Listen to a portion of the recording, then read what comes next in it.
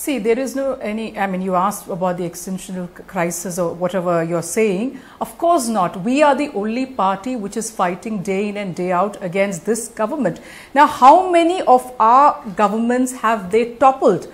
I mean, have you seen Maharashtra, you've seen Madhya Pradesh, you have seen you have seen Goa. So all these governments, Karnataka, have been toppled undemocratically. See, democracy, as like Rahul Gandhi said today morning, democracy is dead in this country. We see dictatorship.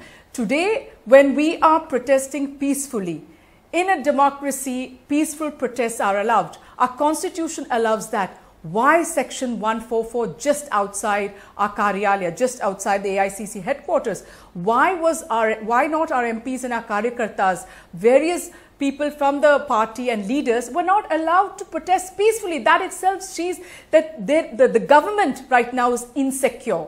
It is not us who are afraid. It is Narendra Modi who is afraid of Rahul Gandhi. It is Narendra Modi who is afraid of the Congress party.